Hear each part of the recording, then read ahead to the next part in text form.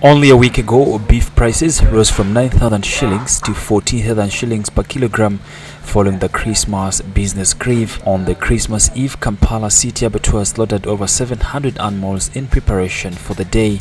However, in a space of 1 week, the price has fallen to 7,000. The secretary of Kampala City Abattoirs, Nsubuga Muhammad, blames the fall in the beef prices on the low turn-up by customers, which according to him is due to poverty. He explains that most people only celebrate Christmas holiday and by 31st of December do not have money to spend. The business is going up, but not much booming compared to the last Saturday. We are heading for a Christmas season. And the reason of not slaughtering much is that people buy less because some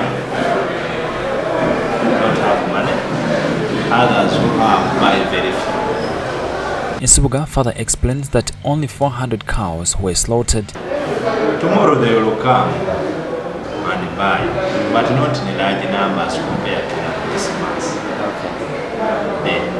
The goat suppliers, however, say the animals are also scarce, making the price increase, and yet the consumers are not willing to pay more for the same product. They are not okay.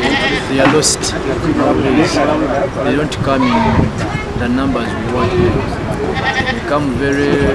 They come in a few numbers, and yet the demand is high. A walk through City Abattoir is a true revelation of tough economic times, as the cows that were to be slaughtered remain in the crowds, as the operators remain skeptical of the buyers.